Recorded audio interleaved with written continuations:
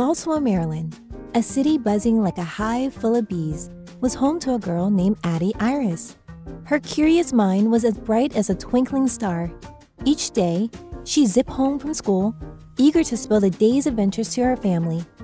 One day, as she hopped and skipped on her way home, something peculiar grabbed her attention.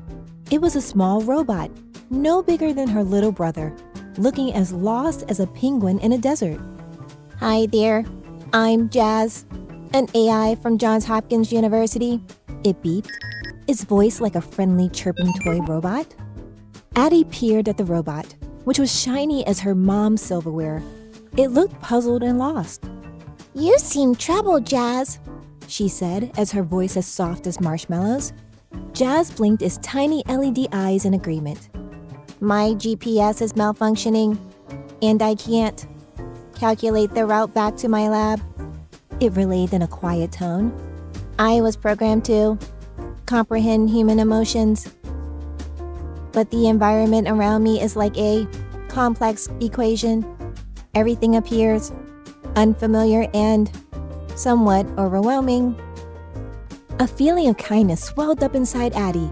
She decided right then she was going to be the superhero this robot needed. "I'll guide you back home, Jaz," she promised bravely. "On our trip back to your lab, I'll be your tour buddy. I'll show you that the world isn't as tricky to get around as it seems." Jaz, having only interacted with humans within the lab environment, signaled readiness and a hint of caution to accompany Addy. The first place they stopped on their adventure was Addy's home. It was bubbling with the energy of a party. Laughter rang out and the sweet smell of birthday cake filled the air. It was Addy's little brother Nolan's birthday party. Jaz observed in wonder as everyone sang, played, and enjoyed the feast. Puzzled, Jaz turned to Addy. "Why is everyone bouncing off the walls?" Addy giggled, explained, "This is a birthday party, Jaz. We're sharing our happiness." Jaz continued to watch, absorbing and learning. The very next day, Addy and Jaz kicked off their exciting journey back to the lab. They zigzagged through giant skyscrapers and busy streets that buzzed like anthills. Along the way, they noticed bits of litter scattered about. Addy sighed, picking up a can. "We need to be Earth superheroes too," she said. Jaz, following her lead, picked up some cans too and beat. "This thing we're doing, looking after our world, that's being responsible, right?" "You got it," Addy exclaimed. During their journey, they encountered a lady who looked quite upset. She had lost her wallet. Without a moment's hesitation, Addy decided to assist her. Jaz watched as Addy comforted the lady, searched around, and finally found the missing wallet. As the lady thanked Addy with a grateful smile, Jaz turned to Addy. "Helping others, is that what you humans call kindness?" Addy nodded. "Yes, Jaz, it's kindness and also empathy." Intrigued, Jaz processed this fresh data, its LEDs flickering with excitement over the complexity of human emotions. Navigating through the busy city streets was a new experience for Jaz. The blaring horns, the crowds of people, and the rush of the city overwhelmed Jaz. "I'm processing a lot," Jaz conveyed.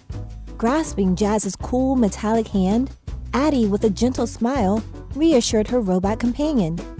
"Even though you can't feel fear, Jaz, know that we're on this adventure together. We'll support and help each other with any challenge that comes our way." Hearing Addy's words, Jaz's sensors stabilized.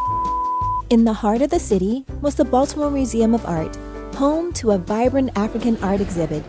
Addy guided Jaz through the exhibit, showcasing colorful paintings, historical artifacts, and sharing stories of her heritage. "Every piece here tells a story, Jaz. These stories bring us together as a community," Addy explained, her voice echoing slightly in the grand halls of the museum. Jaz actively scanned the surroundings, taking in all the visuals and narratives. Some pieces were already in its database from past data syncs, but many were new, enriching Jaz's system with fresh, diverse cultural information. As they exited the museum, the sky decided to put on a show of its own. It started raining cats and dogs.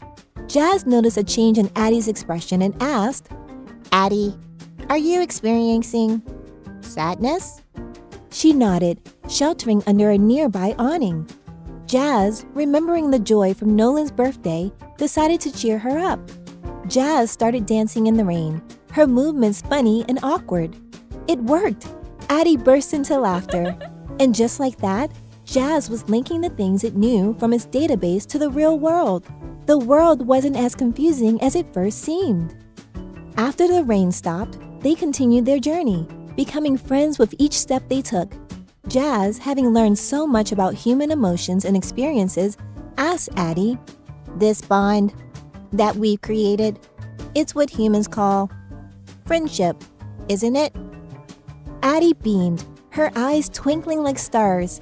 Exactly, Jaz. We're friends, and you're becoming quite the expert on human relationships. As they neared Johns Hopkins University, Jaz signaled a change in its status. I'm processing an uncertainty about returning, Addy, Jaz conveyed. Addy, sincere in her response, reassured it. There's no need for concern, Jaz. The people at the university will be pleased to have you back. They look after you, just like I do. Jaz, upon processing Addy's words, blinked his LED eyes in affirmation. Message received, Addy. Proceeding with renewed data on human care. When they finally reached the university, Addy hugged Jaz, a goodbye that was full of emotions.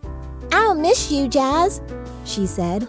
Her voice trembled a little and tears welled up in her eyes. Jaz processed this and responded, Even though I can't feel, I'll remember all our adventures, Addy. We're friends forever, right? Addy answered with a bright smile and a nod, promising she'd come to see Jaz at the university as often as she could.